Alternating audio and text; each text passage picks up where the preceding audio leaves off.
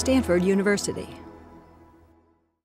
Well, welcome to the oddly configured class meeting on a Thursday to talk about the aftermath of the election. Of course, the main topic of conversation tonight is the outcome of the election and analyzing the electoral returns. I wanted to mention, though, because it had come up in our initial conversation, Michael Tubbs.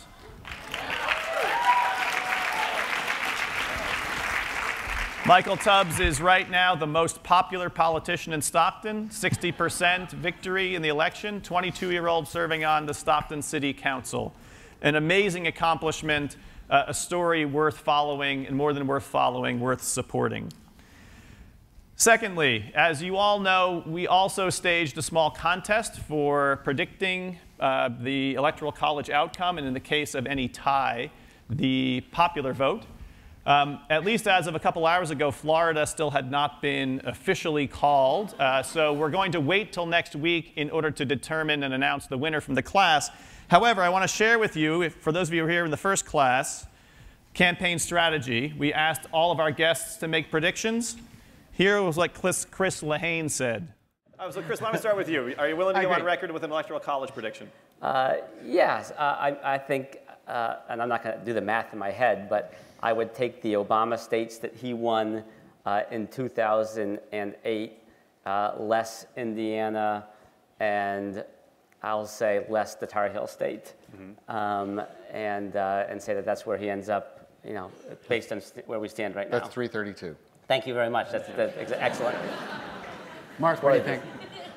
But let me finish. But I also think that the margin will not be anywhere near as big, obviously, as 2008. I actually think the margin will be quite tight because I think the president really has a hard ceiling based on where the economy is of, you know, a little bit over 50%. But even with that little bit over 50%, given where these swing states are and given you know, the electoral votes counted there, he can end up with a significant Electoral College win, but a narrow you know, margin in terms of the percentage. Right. In the meantime, let's turn it over to Jim for introductions. Great. So Rob, thank you very much. So we have three really great guests tonight, and I want to introduce them starting on your guys' right. So Simon Jackman is actually the Nate Silver of academia. So you guys can just refer to him as Nate over the course of the evening.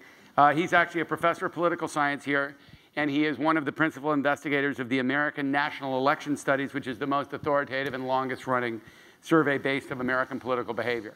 So like Professor Segura, who we had in week one, Simon is really one of the great experts in the country on the whole data and polling that goes beneath this, and you will hear a lot from him this evening about how this election played out according to the polls.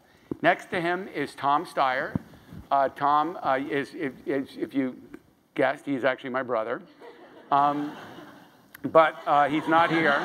He's not here because he's my brother. He's here because he's also one of the distinguished trustees of Stanford University, vice chairman of the board of Stanford. For the past 25 years or so, he's been the founding partner and head of a large investment firm, Farallon Capital, from which he just announced his retirement a couple of weeks ago. Tom is the father of 4 kids, who are, all of whom are out of high school and at various schools back on the East Coast. Tom, in addition to his experience as an investor, has done some of the most important philanthropic work here in the Bay Area and around the country over the past couple of decades. He and his wife, Kat Taylor, who's also a Stanford JD MBA, started one California bank now called One Pacific Coast Bank, which is one of the largest community investment banks in the United States. Tom, in the most recent California election, was the primary funder and instigator of Prop 39, the initiative on the ballot that closed the multi-state loophole in California, and will put about $1.1 billion a year into green jobs and renewable energy efficiency here in the state of California. Prior to that, 2 years ago, Tom also was the principal funder of the opposition to Prop 23, which was the effort by the large oil companies to overturn the environmental regulations in the state of California. And Tom, again, was the principal organizer and funder behind that. Tom works with me on a new organization that you'll hear a lot more about over the coming years called the Center for the Next Generation, which is focused on 2 major issues, kids and education issues, and energy, climate change issues, which we see as a vehicle for promoting the importance of those issues both here in California and across the country. And I am very proud of my brother because of what he has done in everything in his life since he and I shared a room for 20-something years.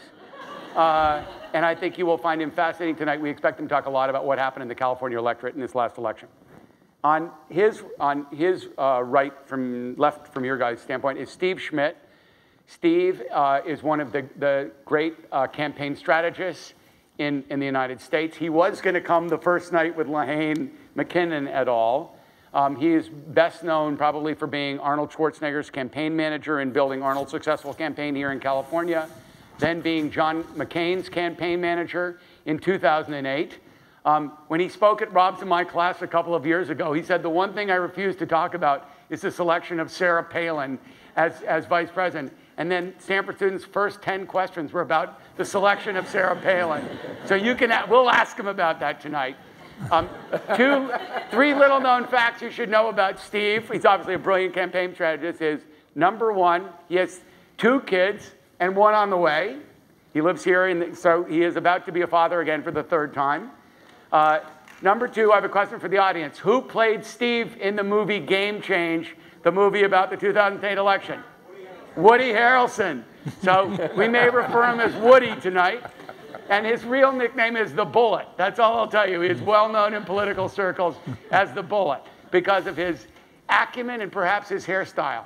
So with no further ado, we have Steve Schmidt, Tom Steyer, and Simon Jackman. This should be a great conversation. I turn it over to David and Rob to introduce them, and then they get to make their introductory statements.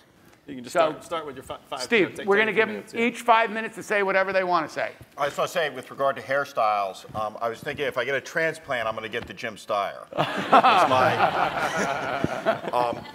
Well, it's a pleasure to be here this evening to talk about the election. First thing to think about demographically in the country, the last presidential candidate who got 60% of the white vote was George Herbert Walker Bush in 1988. 24 years ago, if you got 60% of the white vote, you got 404 electoral college votes, and you won in a landslide. 24 years later, 60% of the white vote yields you a pretty convincing electoral college defeat. I was a senior strategist on the Bush campaign in 2004. We received 44% of the Hispanic vote in the country. When it's all said and done here, Mitt Romney nationally will receive 26, 27% of the Hispanic vote, and that number will be lower in a number of the key swing states, fastest growing demographic in the country. And my party's deliberate strategy over the last 8 years to antagonize them has paid off brilliantly. David Petraeus, when he took command in Iraq, he said that he had as a goal to wake up every morning with fewer enemies and more friends. And apply that to politics, the goal of a political party should be to wake up every morning with more supporters and fewer opponents. There's 2 types of churches, just like there's 2 types of political parties. There's the type of church that goes out and hunts heretics, goes out and tries to find the non-believers, the non-100% purists, and drown them. And there's the type of church that goes out and tries to seek converts. Now, Reaganism, as a political philosophy, Ronald Reagan talked about the fact that someone who agrees with me 80% of the time is not my political opponent. They're my political ally, and that is a sentiment that Republicans would be well served to remember. When you think about Hispanics, if you were to play a word association game with members of Congress in the Republican Party, and you were to say, for example, Latino, the response would likely to be illegal immigrant or immigration, as opposed to perhaps Silver Star winner or fireman or teacher or doctor or lawyer. And indisputably, our country is richer for the contribution of our Hispanic American citizens. And the Republican Party had better figure out a way to reach out to this demographic, which, by the way, is entrepreneurial, is the #1 net contributor to military service in this country, are steeped in traditional values. And unless and until we do, and unless and until we stop allowing guys like Tom Tancredo and Steve King, the congressman from Iowa, to be our forward face to this community, we will continue to devolve from a once great national party to a regional Southern party that's based as Southern evangelical Christians, and that will be a great disservice to the country if that's allowed to happen. And let me also point out that this election was remarkable in that we gave up, in 2 election cycles, our 4th and 5th U.S. Senate seats because of the nomination of absolute and complete loony birds in 5 U.S. Senate seats. So Sharon Engel and Ken Buck and Christine O'Donnell are now joined by Richard Murdoch and, of course, Todd Akin in Missouri. And this had a spillover effect into any number of other U.S. Senate races. Conservatism is a political philosophy that's a serious political philosophy. It's a serious governing philosophy, and that philosophy has served this country well over its history. And the vessel that advances conservatism is the Republican Party. But for swing voters in the country, conservatism has now come to mean to too many of them intolerance and looniness, and it's being rejected. And so now we have to, as a party, I think, have leaders that stand up and confront some elements of the conservative entertainment complex. Conservatism and who is not a real conservative should not be defined by fidelity to the most outrageous statements of our talk radio hosts. They are the tail on the dog, but that tail has been wagging the dog, and it has had a significant electoral consequence that Republicans need to wrestle with. When you have statements made by guys like Mark Levin or Rush Limbaugh that because now of the election or re-election of the president, we have crossed the line from liberty to tyranny, and we stand now on the precipice of 1,000 years of darkness, and these people are heralded as the leading intellectual lights of the party, it's time for serious people to stand up and to say enough is enough and no more. And so now we come to a moment where the parties begin to debate the so-called fiscal cliff and the sequestration votes, and we stand at the precipice of a politically induced economic crisis that will put the country back into a recession, according to every serious economist in the world. And our system of government, from the very beginning, requires compromise. As a political philosophy, the notion of never compromising is antithetical to the American experiment. The goal here is not to not compromise. The goal here is to get the best deal you can get for your beliefs. And for the entire history of the country, people who profoundly disagree with each other and who oftentimes don't like each other very much have been able to sit across the table and to do the business of the American people. And so now that we have reelected the president and reelected a Republican House and added 2 seats to the Democratic majority, the American people, I think, have an expectation that all of these parties are able to sit down together and to do the business of the country and to make some progress on any one of a number of important fiscal issues. And I believe for those that are intransigent and obstructionist in the days ahead, there will just be absolute hell to pay if progress is not made and this country tips into a recession, not because of a cyclical economic cycle, but because of the malfeasance of our politicians. So the Republican Party, I think, tonight has a lot of soul-searching to do, really has to rethink its position on a number of issues, and recognize, last but not least, that a majority of voters in this country are now women. And I'll leave with this last thought. As Jim pointed out, I'm married with a 3rd kid on the way. I've been married for 12 years, and Outside of my marriage, I have no idea how any one of my other 330 million Americans uses birth control, with the exception of Rick Santorum. And I don't know why he wants to talk about it and why he wants to talk about it to me, or more importantly, to the ladies in the room, to you. And so in a country where 53% of the electorate is women, for sure, they don't want a bunch of middle-aged white guys in the Republican Party talking to them about their reproductive health. And it's time, I think, again, for the limited government party, which we should be, to get the hell out of the bedroom window.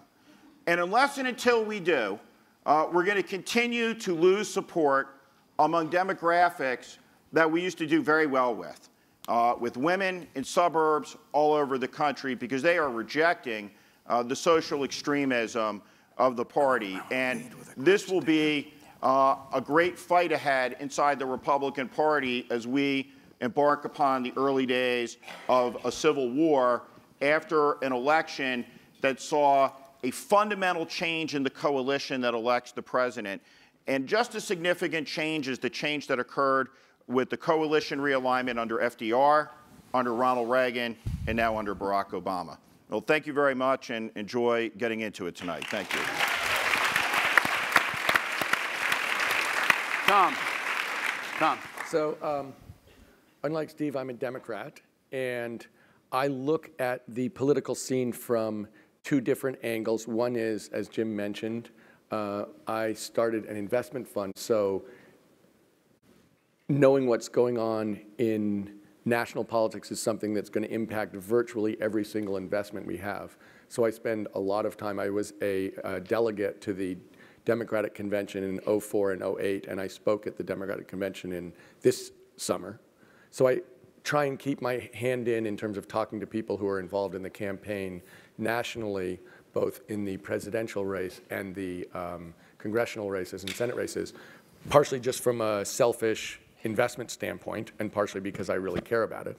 And I also was very involved in the California races this year because we were running, and Jim was actually too nice to me. I was co-chairing the Proposition 39 with George Shultz, who works at Stanford and who is a Republican, because everything I've done in California has been bipartisan. But so I'm very tightly watching what was going on in California, and also pretty tightly watching the stuff that was going on nationally. And I have a slightly different take on it than Steve, because I'm a Democrat, and I watch what his party is doing from the outside, not from the inside. And what I would point out is this: California is always credited with leading the nation. And we've led the nation in a whole bunch of attitudes, and we've led the nation in a whole bunch of businesses and ways of thinking. And actually, I think we're leading the nation now. So when you're thinking about what's going on in national politics, I think it's quite instructive to observe what's been happening in our home state for the last 10 years. Because in terms of the demographic changes that are going on in the United States, they've already happened in California. So all the things that Steve was talking about in terms of the makeup of the country and who votes and how that's changing outcomes, if you get the same percentage of the same groups, you don't get the same outcome. That's been true in California for much longer. And so that's been the reality here. We're also the state that went bankrupt long before the United States of America went bankrupt, which is not a trivial fact, because in fact, we've been lurching as a state from crisis to crisis with absolutely no ability for the two parties to get together and make the kind of compromises that Steve is, in my opinion, completely accurately saying are essential. So we went bankrupt first, we changed demographically first, and we've had the kind of partisanship, extreme partisanship here for at least 10 years. So when Steve is saying, which I think is completely true, that it's going to be increasingly difficult for any national candidate to win who alienates women and alienates Latinos and alienates young people, which is really what I saw happening this summer on the national race. That has been true in the state of California for a long time, because the Republican Party ran some props that were perceived as anti-Latino over 10 years ago. And I remember watching somebody running for governor, Bill Simon, who basically had a platform that meant on day one he could not be elected. I mean, it was one of those things where you felt like calling the guy up and saying, seriously, don't spend $1 because you have no chance whatsoever. But it's really true. So what we've seen in California, I don't know, no one really reported this in a big way. I guess it was in the Cron this morning, that basically the Democratic Party got super majorities in both the Senate and the legislature on Tuesday. That is an incredible fact. That makes the Republicans basically a non-event. They have had basically a negative veto on legislation, which meant that very little could get done, which is really, and that's no longer true. We are now a one-party state. The Republicans, in effect, hung on to an ideology that became increasingly unpopular to the extent that they now really don't have to be consulted, which is a gigantic change in the state of California. There's some other things that are going on here that are going on in the country, happened here first, and you can see the noxious effects. One of them's money. It is impossible for a normal person to run for office in the state of California statewide because it is so expensive. And people here really raise the money from special interest groups. They really do. I mean, it's one of those things where it's so expensive that you really need to have backers. And that is something which is, the people who I've met in politics, by and large, go into it for the right reasons. They're very competent, they're very smart, and in general, they're much more idealistic than they get credit for.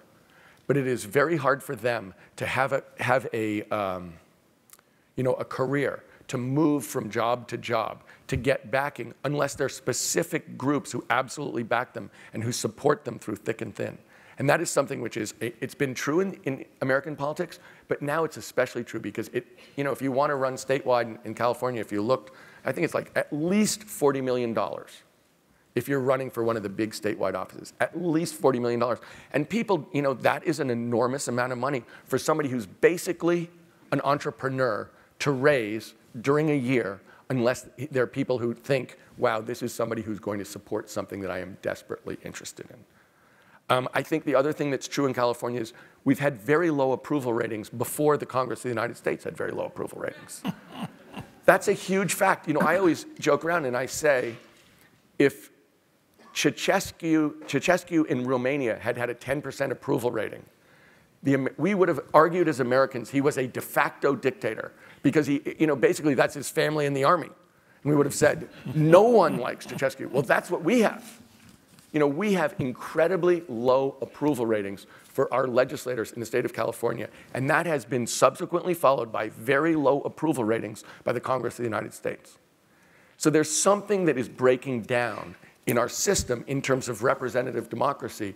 Happened here first, is happening on a broad scale, and I think that we can see here what we've done, which is not available to the United States of America, is we've gone to propositions. Everyone outside the state of California, and many people in the state of California, feel like we have lost our collective minds.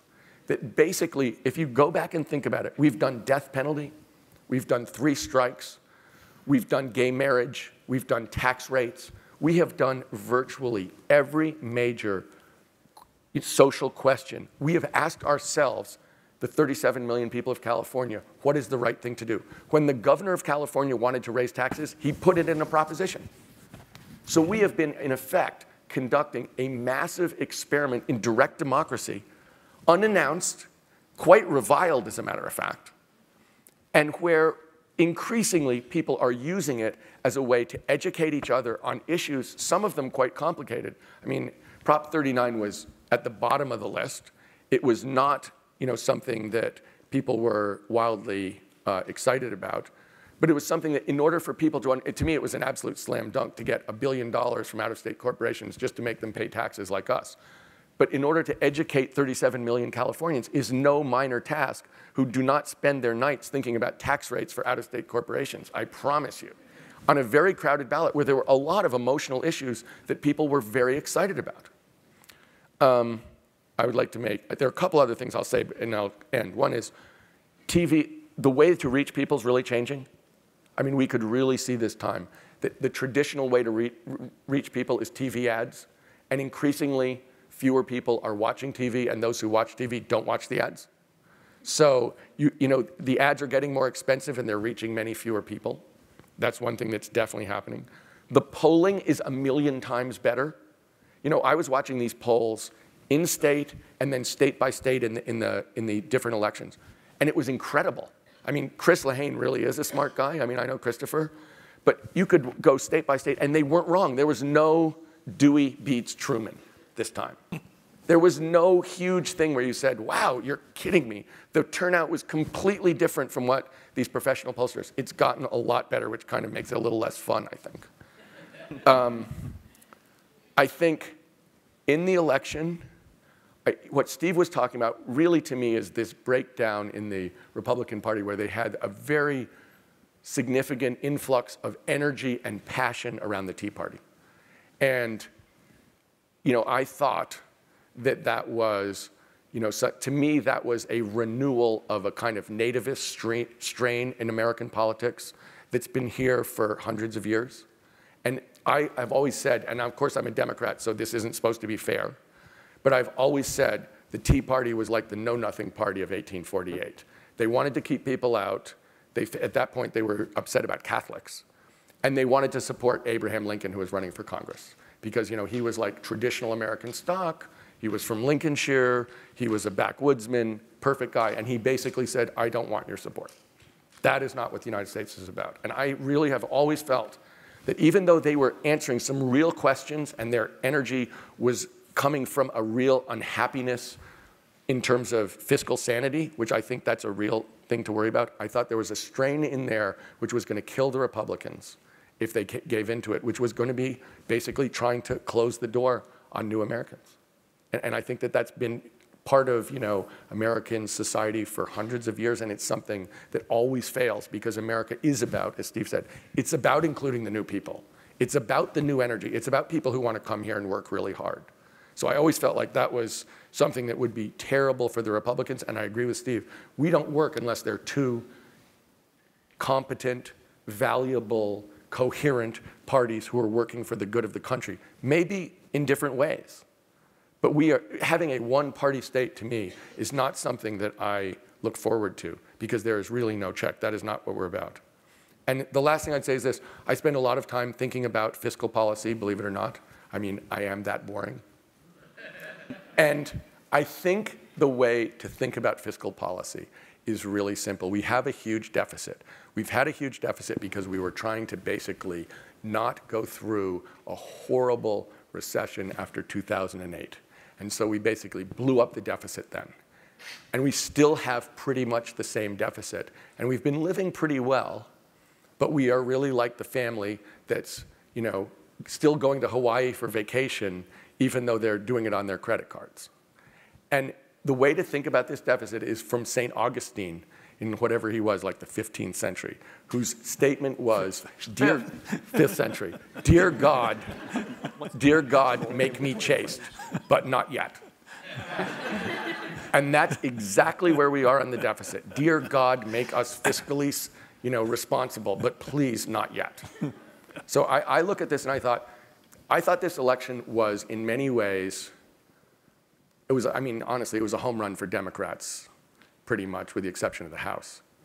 But more than that, I think there is something going on in terms of people being involved, certainly in the state of California, that is completely new. And I don't know where that's going to take us, but I view us as having very significant problems, the existing political system having a huge problem in addressing them. You know, to me, one of the biggest issues we're dealing with is energy, and no one addressed that directly, I didn't think, in the campaign because it was too politically difficult. So I look for this election as a jumping off point for, I think, a new way of thinking politically and a chance for us to really move forward as a country.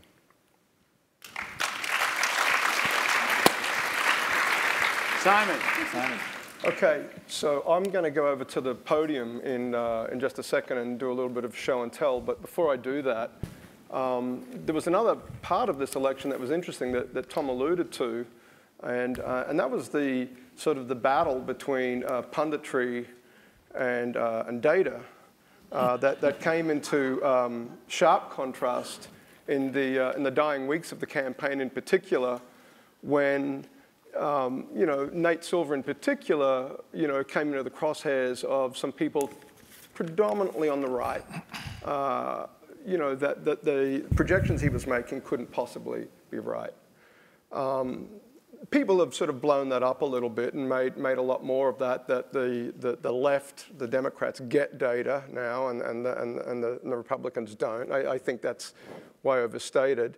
But nonetheless, it was interesting, and sort of Silver became sort of the lightning rod for this debate. And it seems a debate a lot of people wanted to have. It sort of seemed to accord with a lot of prejudices out there about the way, you know, the unconstrained by reality Republicans and the, you know, close to the data Democrats. So a little bit about my piece in this. I've taught at Stanford since 1997. I came to the United States from Australia in the mid-'80s, attracted by the proposition that private universities will support the scientific study of politics. Remarkable idea. And got me out of Australia as a young guy, and I've been in the US for a long time since. I came to Stanford in '97, and in 2000, a colleague of mine started an internet company down here in Menlo Park that was starting to do survey research online. And what Doug Rivers wanted to know was how were the numbers he was producing from then, this novel technology, how did that accord with what the rest of the polling industry was saying? So he brought me in to basically develop a model that I wish I'd really written a book around at the time. Is it essentially the Silver setup? And that is, there are oodles of state-level polls out there now. There are even more oodles of national-level polls out there. And they're in the field over the course of the campaign. And it's with a little bit of statistical knowledge and a bit of computation, it's possible to build up a picture of where the electorate is sort of day by day over the course of the campaign. Now, those on the outside of campaigns, you know that inside the campaigns, they're doing their tracking and what have you in key states. But what happened was around about 2000, and certainly since 2000, you recall the 2000 campaign is what reminded Americans that they have this thing called an electoral college. But around about 2000, the cycle I first got into this, more and more state-level polls became available. The media started to realize they should be commissioning polls and publishing polls out of the swing states, because essentially that's where the election would be decided. So for years we've had national polls, but in around about 2000, something started to change, and we started to get enough data out of the states as well to start to do what Silver does. And not just Nate, but me and another guy I should mention at Emory, Drew Linzer, had a great cycle this time around, self-publishing off his own website. There's a guy at Princeton called Sam Wang, essentially doing the same exercise. And we've all sort of fallen essentially into the same model that I won't talk about tonight, but more to show you some of the output of it in just a second. And so what that model showed this time around, and well, I'll just say a little bit about the data. This cycle sort of, it just went even, every 4 years, there's just more and more data available to do this with. The swing states in particular, you didn't need to be Aristotle to know that there were going to be 9 key states, say, this cycle.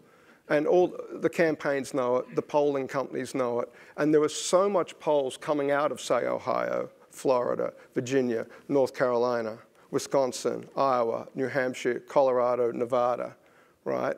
Out of that handful of states, that's where the action was. And there was so much polling data there that we were able to produce, you know, pretty good pictures of what was happening in those states.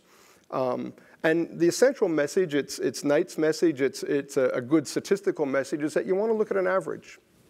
Any given poll is going to be subject to its limitations of sample size and of biases that try as they might, or try sometimes as they don't might. I'll show you that in a second.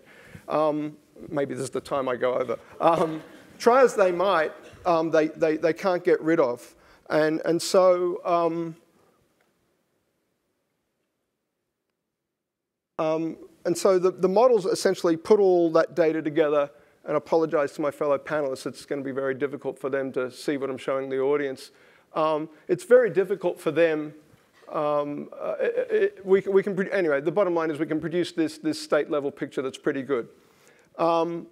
Here is the picture from at least my model at the national level. And each little piece of confetti is a poll. It's a national level poll. And there were, by the time we got done, I mean, there are over 200 pollsters contributed data. There were over 1,300 polls in the public domain that pitched a Obama-Romney matchup at some point in calendar year 2012. Right? Most of them were at the national level, to be sure. Right? And what you can see is that Obama never really trailed Romney. It got a little close after the first debate. There's the loop down after the first debate. Romney was in reasonable shape after he secured the nomination. But basically, the national polling, suitably treated through these models that Silver runs, that I run, that a whole bunch of us run now, never really showed Romney ever in front, really, nationally. A few polls, in fact, a bunch of polls, actually, around the time of the first debate did that. But particularly in the home stretch, the last week of the campaign in particular, Obama really started to accelerate away. And in the last 4 days, sort of post-Sandy, one troubling thing that we'd been seeing in the, say, Labor Day onwards is that Obama wasn't doing as well in the national polls, and a few national polls actually had him losing. You know, at one point, we were starting to have to contemplate the possibility of a mismatch between the popular vote and the electoral vote. That sort of just disappeared really quickly in the last week of post-Sandy polling in particular, that everything sort of came together. And numbers like 332 on the Electoral College that people thought, well, wow, that's a really high number for a president who isn't taking exactly the best re-election docket to the American people.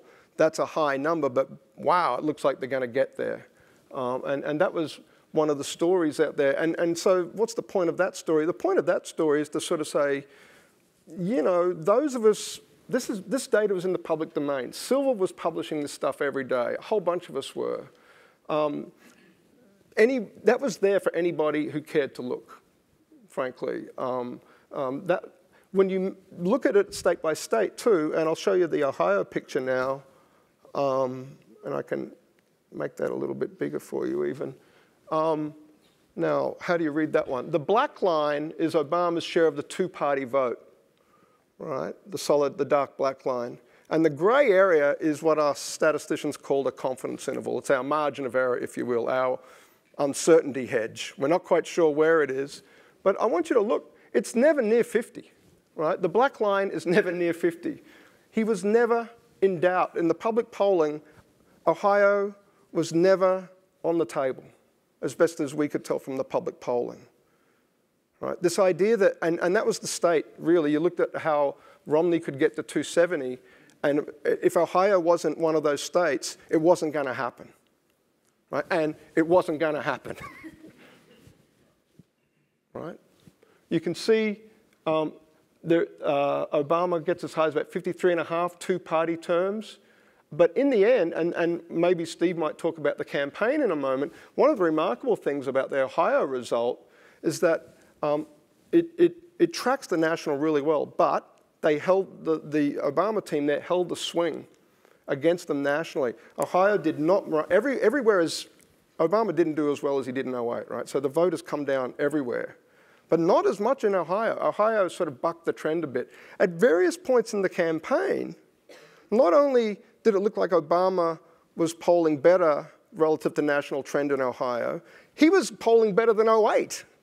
At the high point for Obama, it looked like they might even improve on their 08 result. They knew what states they had to win.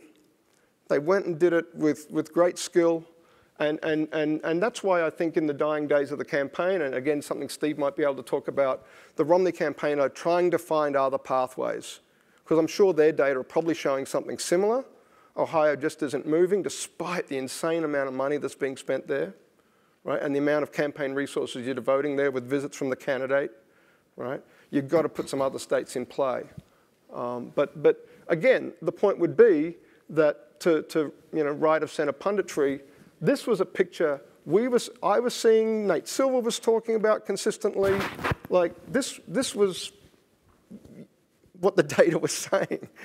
And we'll talk about.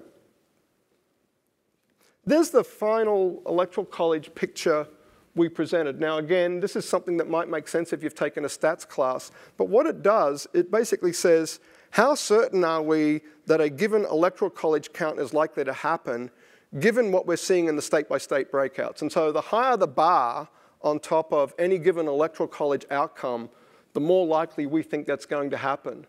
And 332 and 347 even were on the morning of the election when I ran my number crunching algorithm for the last time before putting it to bed for the year.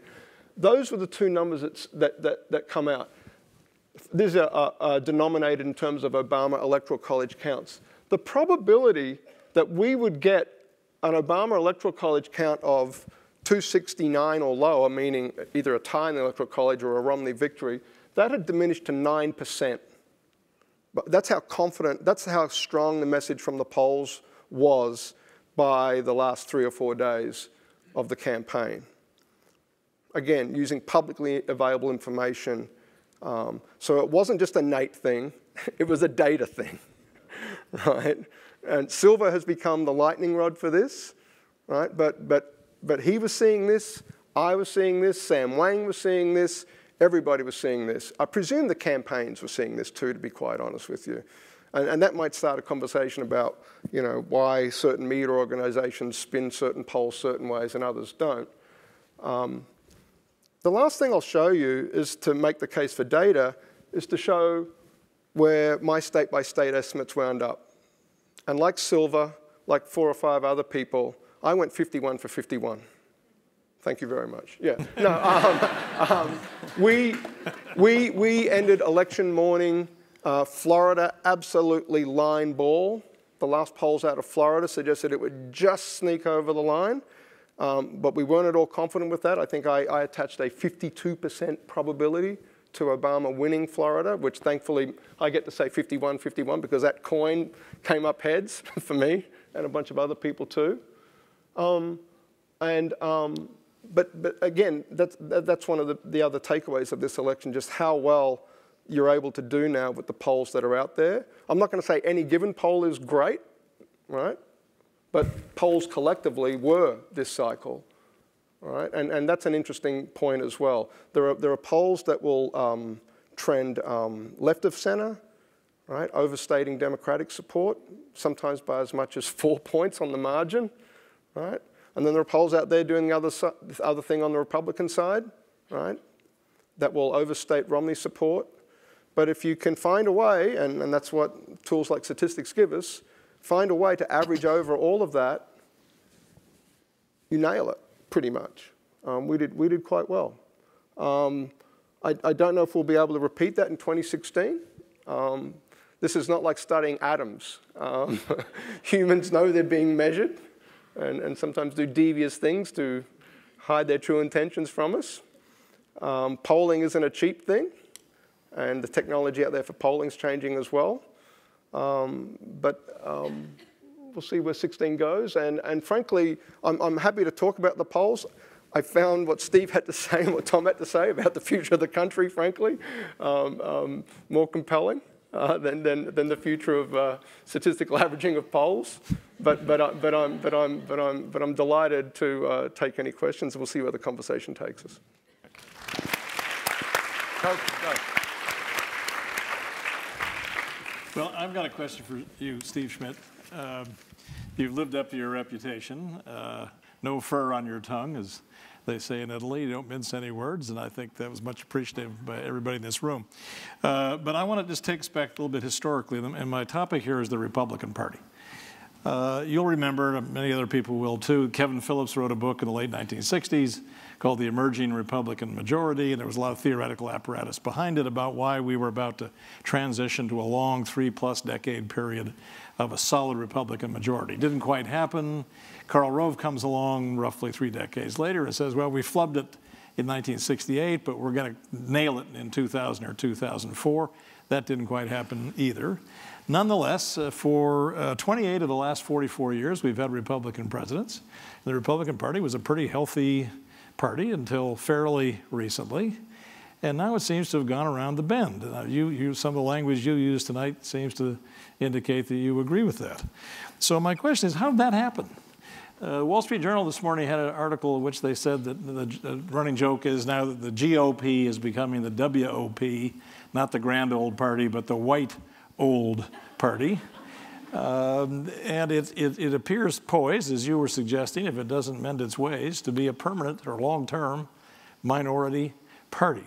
So to put it just to you directly, where were voices like the voice we heard from you tonight for the last several years? What's happened to your party that it's got itself in this pickle?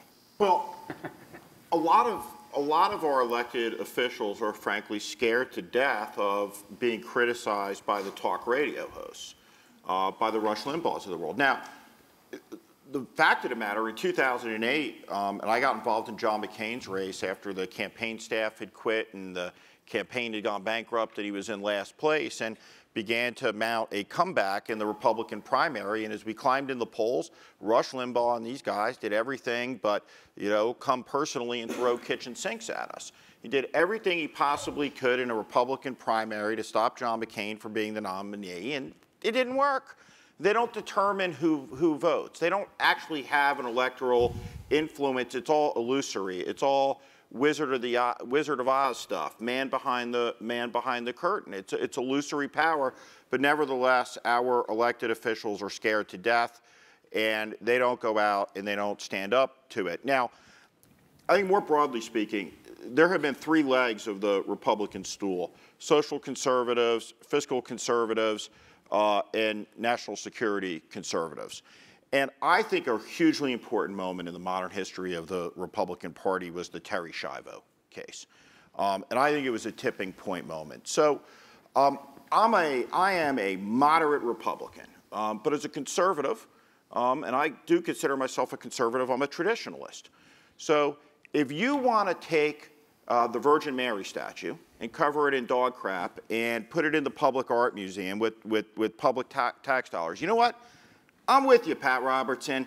We're not going to do that. You want to take the 10 Commandments off the courthouse wall where they've hung for 150 years? You know what? I'm with you, Jerry Falwell. It's a historical monument. Leave it be. You want to bring the President of the United States back to the White House early to sign an act of Congress intervening in a state family court decision? And we're the Federalist Party? We're the limited government party? I can't be there with you on that. Because the only thing more objectionable than a big government liberal in every aspect of your business life is a big government conservative peering through the window trying to regulate end-of-life decisions and all manner of other issues. And then our party, if you go back and you read Conscience of a Conservative by Barry Goldwater, he talked, yes, tax cuts, but deficit reduction first. And the only thing more appalling than you know, $9 trillion in new debt over 4 years, or whatever the actual number is, I'm blanking on it for a second, is the $4 trillion in debt under 8 years of a Republican president that I worked for, and I like very much. But we lost our brand with our fiscal profligacy under the delay Congress and the Bush administration.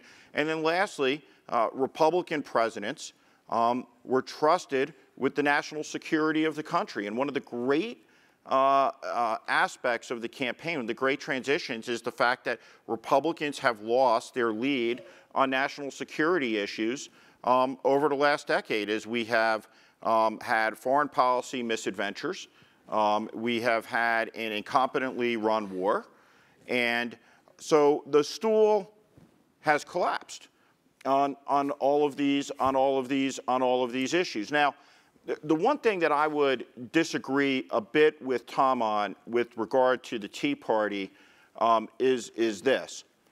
The Tea Party was not just a reaction to the Obama presidency, although that's in part. It was as much a reaction to the Bush presidency and the fiscal issues that you talked about, but it also contains many of the other elements that you mentioned. But conservatism as a philosophy requires an attachment to reality.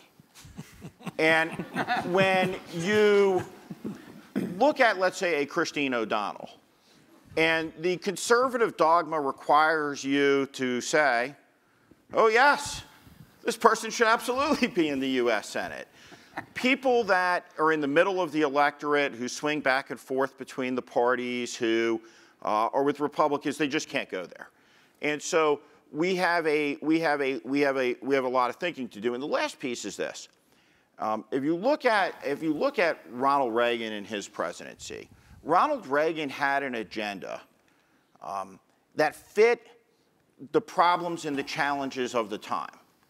The problems and the challenges that the country faced in 1980 are very different than the problems and the challenges that the country faces in 2012.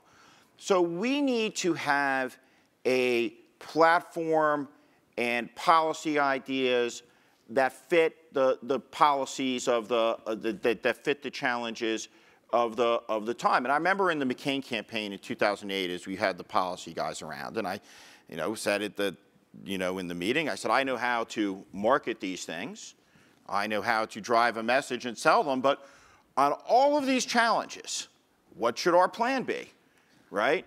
And there were no new ideas.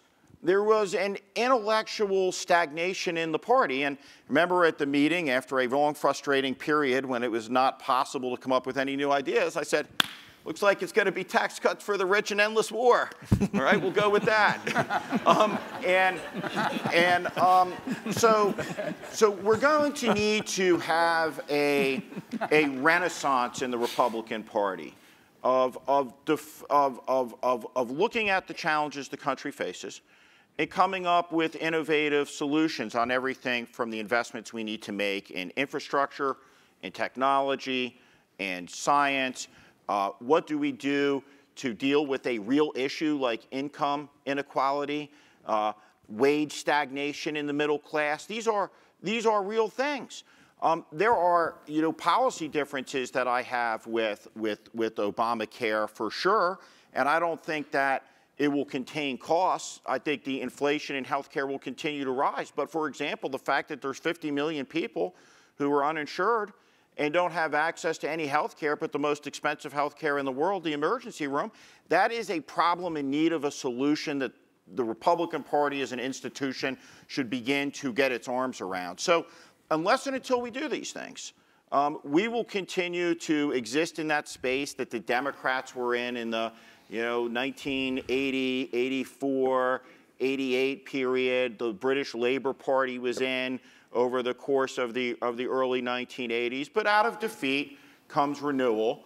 And so it is true that after victory, when you are at the highest point on the mountain, is also the moment before the inevitable decline that follows. And when you are in the deepest valley, and as John McCain would say, quoting Chairman Mao, it's always darkest before it's completely black.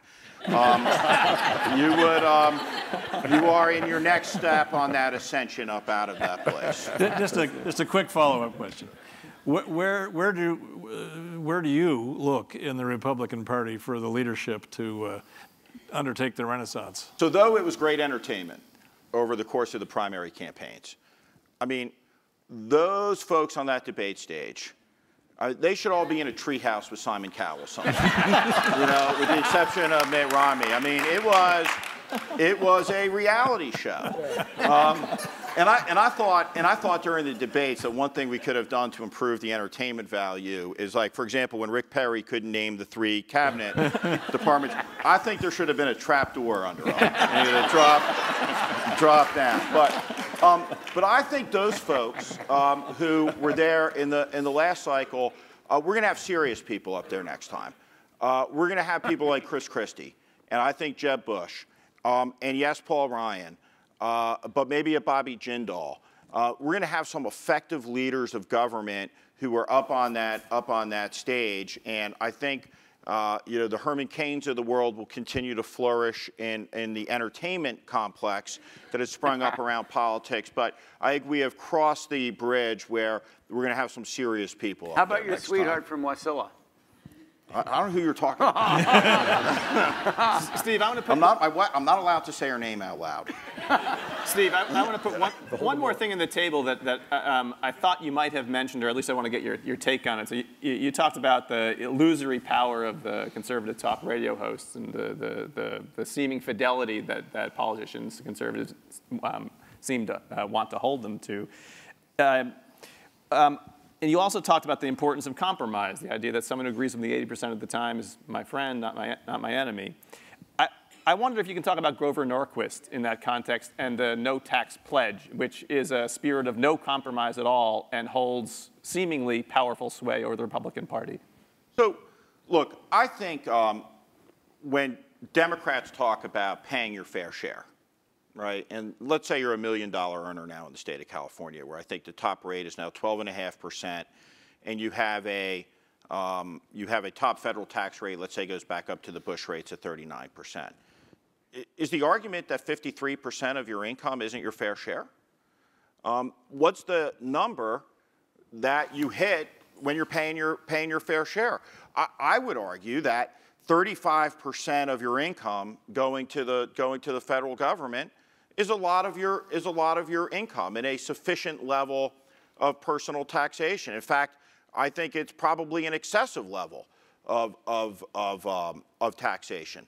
But when you look at Grover Norquist and you look at the pledge, an essential part of conservatism as a philosophy is you got to pay the bills, right? So if you want to have a prescription drug benefit under Medicare Part D, great. Got to pay for it. You want to have 2 wars? Got to pay for them. All manner of programs that have been put on the credit card under Republican Congresses and under Republican presidents are at least in part responsible for the outrageous, debt that this country has, making us more bankrupt than any country ever since the beginning of time. And we have to do something. We have to do something about it. And what we will have to do about it is to increase revenues to pay for it, because the revenues collected against GDP are at a historic low by a couple of points. And the tyranny of the no new taxes pledge by Grover Norquist, I'm happy to say that you have any one of a number of Republicans have said that they won't sign the pledge. The pledge has begun to fray, and people have rightfully said that the only pledge I'm going to take is the oath of office to the Constitution at the end of the campaign should I be sworn in. So John Boehner has said that clearly new revenues are on the table. They need to be on the table. We're going to need to have cuts. We're going to need to have restructuring of these programs, and we're going to need to have new revenues. But we need reality-based policies to deal with the country's fiscal situation. And I don't think you can let guys like Grover Norquist hold it over the head anymore. And so we need guys in the party, serious people, the Bob Corkers, the Lamar Alexanders, to stand up and say enough. Tom,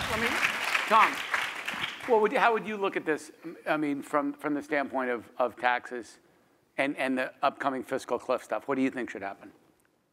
Well, I think Steve's basic point when you step back is we went from 1945 to 2008, taking basically the same percentage of GDP into the federal government pretty consistently over that period of time. And it's hard to say that wasn't maybe the most successful stretch for any country in the history of the world. So it's hard to say that that was a ridiculous amount of money to be taking in. And so we were taking somewhere around 20 or 22%. And right now it's down partially because of the recession and partially because of the tax rates. It's down it went as low as like 15 and it's down somewhere 15, 17. So we really went to a place that was unprecedented in terms of revenues.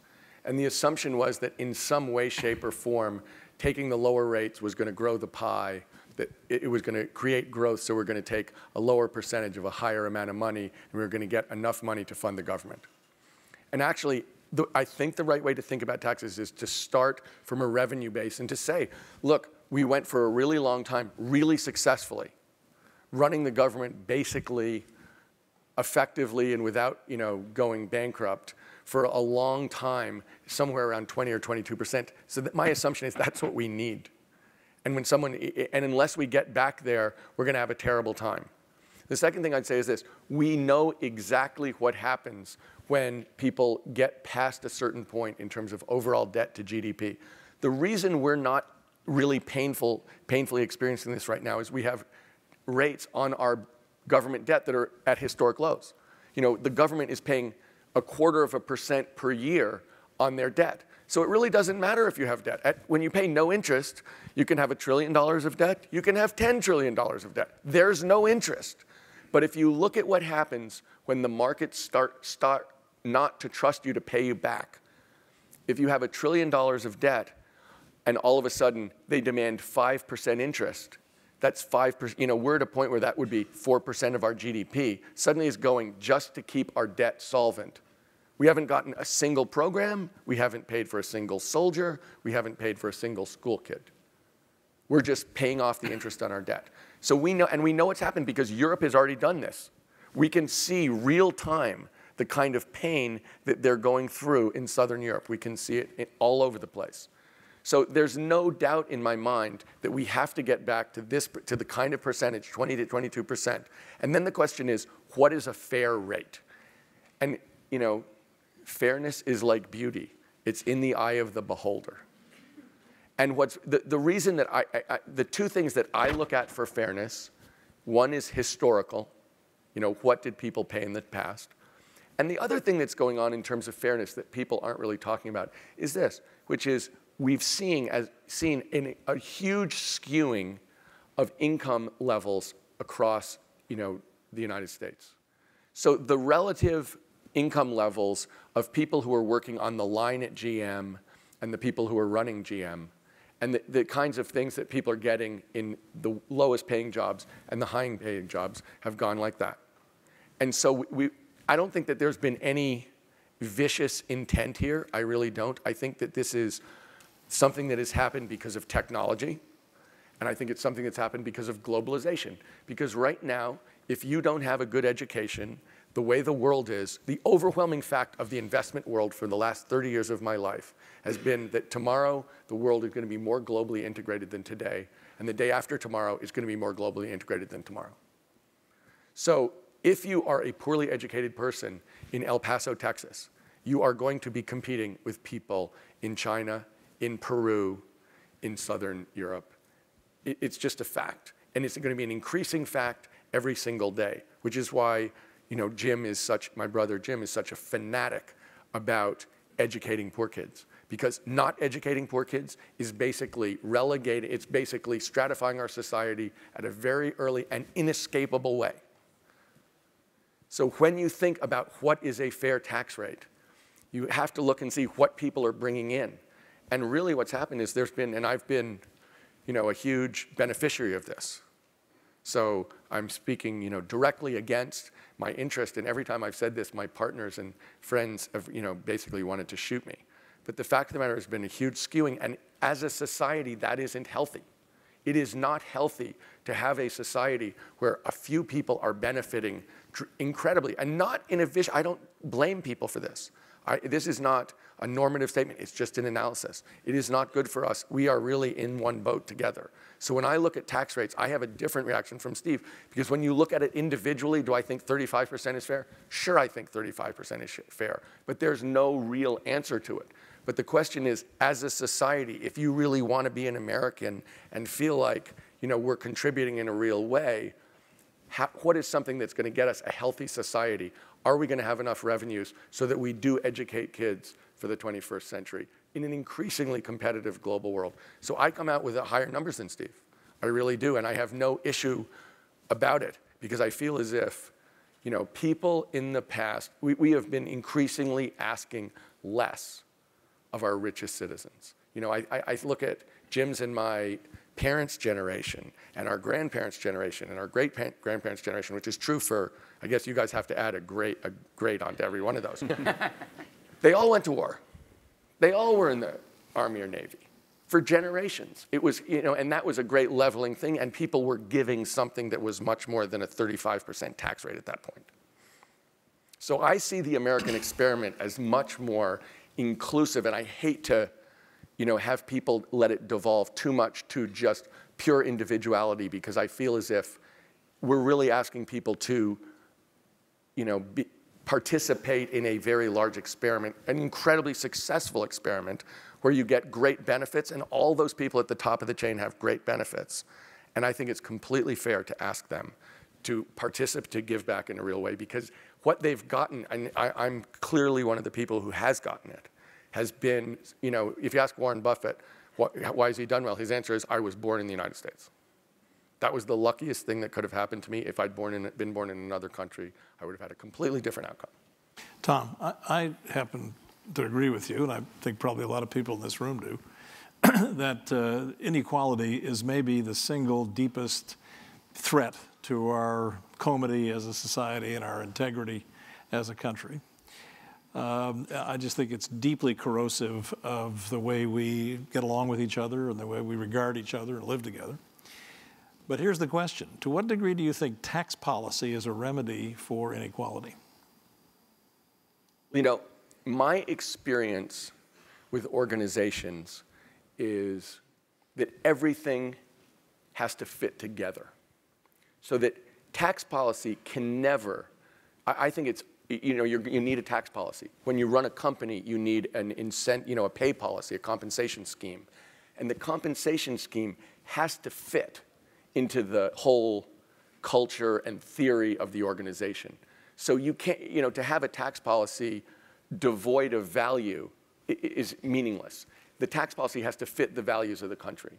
So when I look at it, the real question I'm asking is, what is it that we're trying to accomplish as a government or as a society? What is the social compact that we're agreeing to, as Americans? So, to me, I think we're devolving way too much. You look at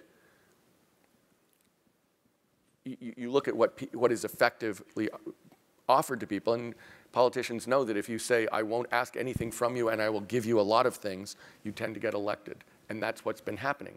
So basically, tax policy has been, how do we ask the least from the most people and give the most to the most people, because that's going to be. But I think that that's terrible for our society, because I think our society is really about something more than that, which is, how are we going to contribute to this society so that we can get the great benefits from the society? And I think until we get back to those value-laden things, then tax policy is just a fist fight. And honestly, it's a fist fight between interests, and we're going to come out somewhere, but and that's inevitably going to be part of this, but that can't be all of it. When I listen to what Steve is saying about the Republican Party, which I absolutely believe has to be healthy, the thing that I see missing there, and which he is saying he sees missing there, is a reality-based value system that is trying to reach out and include as many Americans as possible. And a tax system is just part of that. And I think the first question I would ask is, how are we as a society thinking out 10 years to be successful? And part of that is certainly about our kids. And then there's a whole bunch of things in terms of economics that have to be done, that have to be addressed. And how are we going to do that, and how are we going to pay for it in the fairest way? Let's bring that conversation, since in your opening remarks, you called lots of attention to California as a bellwether. So we've got supermajorities of Democrats now in the California legislature. Prop 30 passed, so we're at least out of some immediate short-term consequence in terms of education. If California is a bellwether state, that might imply something for D.C. And the rest of the country. What's the solution locally? Well, in my opinion, I'm hoping that California will not be leading in the way the Republican Party chooses to face what I think Steve is saying is kind of a, coming to Jesus moment. Looking yourself in the mirror and saying, are we going to hunker down and be a minority party, or are we going to rethink some basic things and try and become a majority, reach out and be a majority national party? And if you look at Californian Republicans, so far, they've taken the first choice, which I think has been, you can just look at election results and say that there's no statewide elected official from the Republican Party. There are super majorities for Democrats. I really hope, I mean, as a Democrat, that is not a healthy state of society. You need to be pushed. You need to be competitively pushed. You need to be thinking, fresh all the time. Do the Democrats have sufficient supermajorities in Sacramento now to pass revenue legislation? 2/3 in both chambers? Think that'll happen? I don't. I mean, I've been talking to some of the people, and I think that there's an awareness of the risks of that. And I think we just passed 2 revenue props 2 days ago, so we are in better shape. But this is a state which we're the 37th most per pupil in the United States of America, which is shocking. And we're the 47th best educational system in the United States. So to think that we don't have real needs, we've had a decade of crises, and we've been starving our social programs. Steve, go ahead, Sam. Go ahead. That's what your tax system helps you address. You don't address inequality directly. Well, to some extent you do through your tax policy, but your ability to make investments in education is one of the things that your tax system does for you, and then in a second order way down the road, perhaps ameliorates some of the excess inequality that is part of the American experience, and I think a certain amount of it has to be tolerated. It's that kind of a society, but I think where we've gotten to lately is a bit in excess of where we've been over the longer haul. But at the very least, you don't want your tax system to be contributing further to inequality. But to think of tax per se as a way to, in a direct way, to wipe out inequality, I think isn't sort of the way you should be thinking necessarily about your tax policy. So I just want to do a follow-up on this discussion with Steve. So Steve, you said earlier to me and Tom, you think it's a disaster for the Democratic Party in California? I think it's a disaster for the state. Look, the Republican Party has collapsed as an institution in this state, and it's had a profound warping effect on the Democratic Party. The Democratic Party in this state doesn't resemble the Democratic Party in other states. This is a public employee union interest group disguised as a legislature. And mark my words on this, that the notion that Proposition 30 ended the fiscal crisis in this state, that there won't be a budget hole next year and the year after. There will now be a flood of legislation that comes through this state with Jerry Brown, the goalie. And I just have to tell you that there are dark days ahead, because the last vessel of restraint, wacky as it may be, in this state, and it is wacky, trust me, I've met all of them.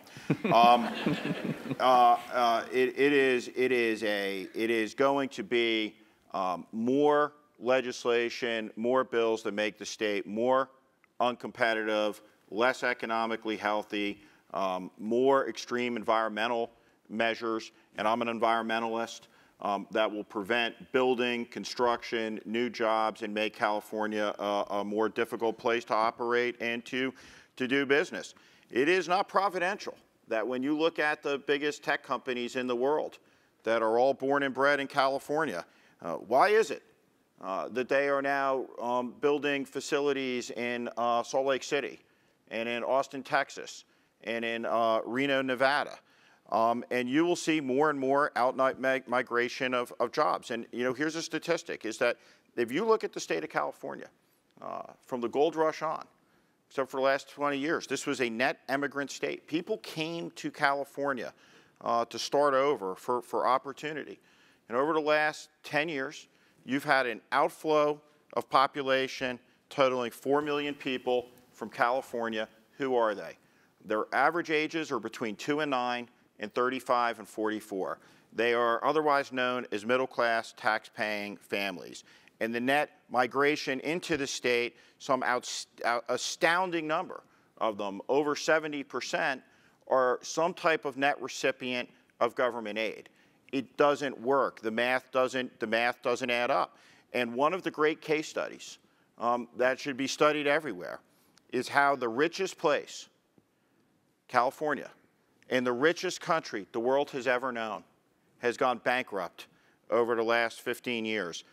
From the best primary schools to among the worst, from a university system that was envy of the world that has collapsed, to a infrastructure system that was the model for the world that is in a state of collapse.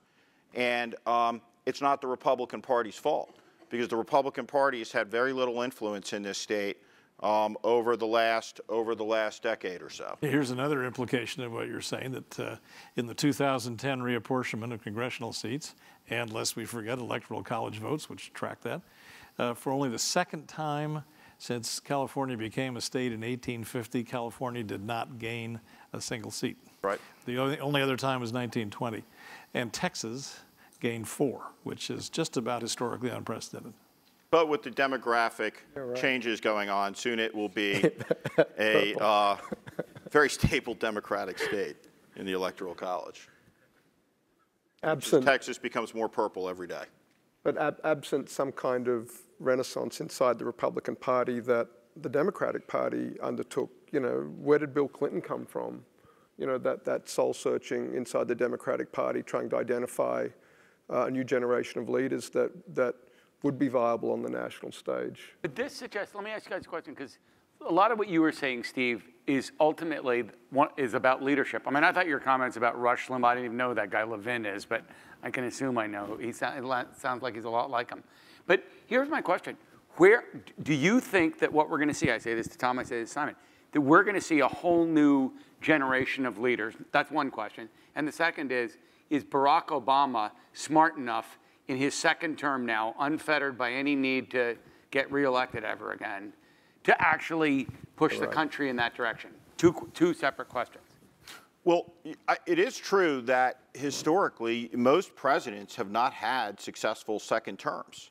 Most presidents have had very difficult second terms, those that have had them. So, right from the beginning, the president has been reelected. He has had a broad electoral college mandate, but he is also the first reelected president since Woodrow Wilson whose coalition shrank, number one. And though the victory was decisive, 55 million Americans voted for Mitt Romney to be president in a 50-48 national election. The president is the president of all the people. Is he going to govern and fulfill the promise of Barack Obama that we saw in 2004, that we're not red America, we're not blue America, we're the United States of America? Because this country needs to have a leader and leaders who are repairers of the breach that has opened up.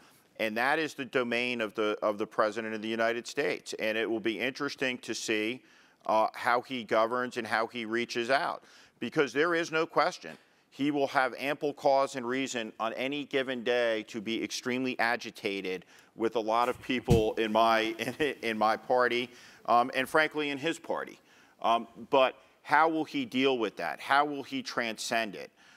If you go and you read the Reagan diaries, for instance, or you read the Caro books on LBJ in the White House, they spent an enormous amount of time dealing with the members of Congress. They were over at the White House. They were in the bowling alley. They were in the movie theater. They were in the residence. They were working them constantly to get an agenda through, to get an agenda passed. They were about establishing relationships. And so in the case of John Boehner and Mitch McConnell, it would just be a healthy exercise if they got together and said, what are 10 small things we can agree on and do? They don't have to be big things. They could be small things. They could be medium things. But what are things that we could start working on that we could say yes to and move forward, and to start to slowly chip away at the total dysfunction and frozen processes that prevent any forward motion on some big issues. And but that's the president has to do that. And we'll see what he does. But he'll control his own destiny on that. Jim, on that front. Can I address that? Because I think the first thing that Obama said on Tuesday night was an attempt to reach out. No doubt. Absolutely an awareness on his part that even though people had forgotten the fiscal cliff in the excitement of the election, I think he knows that his presidency depends on a reasonable, resolute compromise on this. And I think the very first thing he did was to say, you know, we pretty much exactly what Steve said. You know, I have to be a president for all the Americans. I know the Republicans and we have to come together on this. This isn't something that any one party, just do the math, can control. And therefore, he really did reach out on the before the election was, you know, as soon as the election got called. You So know, Tom, I disagree with you. I agree that his presidency, indeed the health of the country in the immediate future, depends on this kind of reconciliation between these various factions. But I was struck by how absolutely minimal was the gesture across the aisle from both candidates on Tuesday night. Both Romney and Obama said no more than maybe a sentence or two by way of deference to the opposition. I thought it was quite minimal. let me say this. I'm actually, if you believe my original premise, which is that California forecasts what's going to happen to the country, we've lurched from crisis to crisis. And if I believe Obama is going to make a very sincere effort to overcome what is a very tough cultural divide. And I genuinely believe he will try his darndest to overcome that. And obviously we should all be hoping that he's successful, and he's got to be met at least part way. I agree with Tom on this. I thought the speech was very gracious, that it was reaching out. I thought it was a big speech. I thought the line where he talked about whether he held a Romney sign or an Obama sign, I thought it was a very good speech. But this is something that is more about deed than word in the days ahead. But I'd like to make a different point, which is this. There are two things that go on.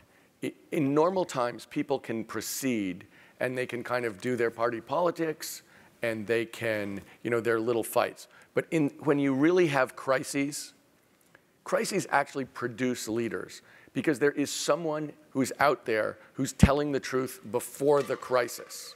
There's someone who has thought it through and has answers and is willing to fail in order to tell the truth. And so if you look back to the great crises in the United States or in the world, there was someone out there in 1933 in England telling the truth and completely cast aside. But by the time that it really came to the crisis, that was the person everybody turned to.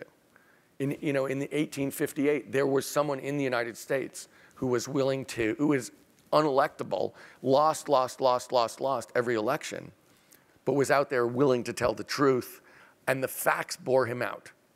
And so the thing that I think happens in politics that people don't like to take into account is they look at the short term and they look at the polls and they know what works in the polls, and that's what they do. But long term, the facts will happen. So that if there is climate change, people who have denied climate change will be thrown into the ash heap of history.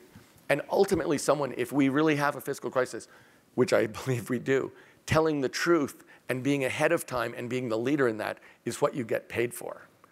Answering the tough questions is what that's really where you earn your stripes, and you earn people's devotion for a long period of time by standing up in the things that are unpopular, that people don't believe, but being right about them. And David, I have a question for you, because you've studied this as much as any historian, and President Obama, you don't have to describe all the conversations you've had, but he's had you at the White House several times to talk about this in the great sweep of history, because he sees them. There was a big article in the New York Times this week about that. I'm sure many of you read it, about Professor Kennedy and some of the other historians who visited since 2009 with Obama. Where do you think he's going to be? Well, I'm not at liberty to go into detail about those conversations. But how do you think, from what you know, how we'll handle it? My hope is, and I think there's reason to think this is a reasonable hope, is that he'll double down on the kind of conciliating persona that he tried to effect in the first 2 years of his first term. So I think you're right, that he's going to make a strenuous effort. There have been accounts in recent days about how, though he cast himself in that kind of a role in the first 2 years, he actually didn't play it out in as much granular detail as he should have. He didn't have congressional delegations into the White House, so on and so forth. Steve's point about the bowling alley and all the meetings. So maybe we're going to see some of that more retail kind of version of it. But I do think this is the way he thinks of himself, as a conciliator, a mediator, a reconciler. I think he's temperamentally very well positioned to play that kind of a role if he takes it right down to the ground. But is there much scope on the other side to respond? Can Speaker Boehner credibly commit with rivals, one of whose name was just mentioned previously, looking over his shoulder? But I think if you read the Woodward book that goes into some great detail about the debt ceiling debate and the negotiations and the grand bargain and how close they got, there's blame enough to go around on all sides. It was not simply a case of Republican intransigence. And the one thing I would disagree a little bit with David on in the first 2 years of the Obama administration is that we go back from day one, Democrats controlled all the bodies of government, and they didn't need, under our system, to have Republican acquiescence to any of the policy prescriptions. And so what was the first thing that was done? It was the stimulus. And this was, you know, in my view, may have been nominally effective in the economy, could have been more effective, but it was a giveaway of $1 trillion to a lot of interest groups in the Democratic Party. And when Rahm Emanuel posed the question, or posed to Rahm Emanuel the question, you know, how do we work with the Republicans? You know, how do we put something together that they can vote for, that we don't have a partisan first vote on a big thing? He said, F them. We have the votes. And so that tenor from day one set the tone. And Republicans are guilty of, you know, many things on the obstruction front, but the Obama administration has not been pure on this front.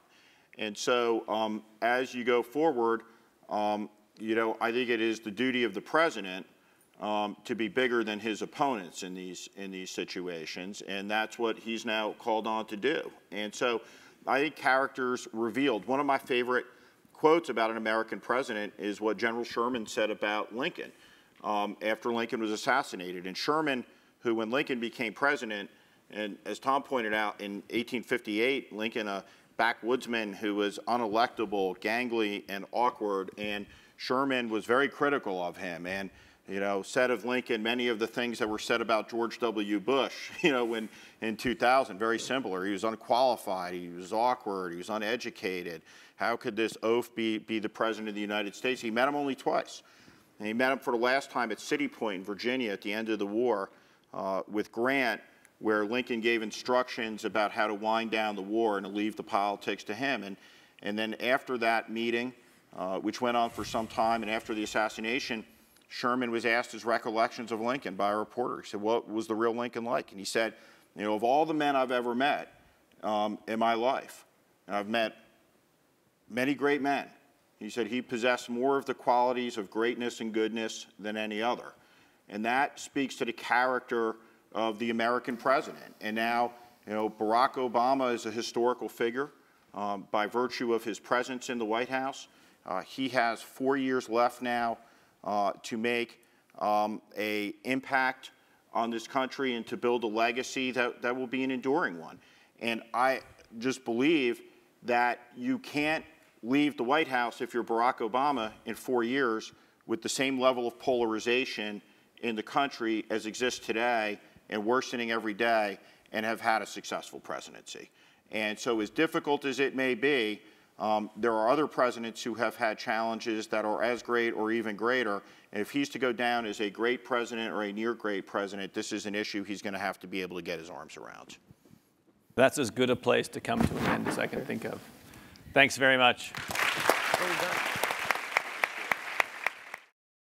For more, please visit us at stanford.edu.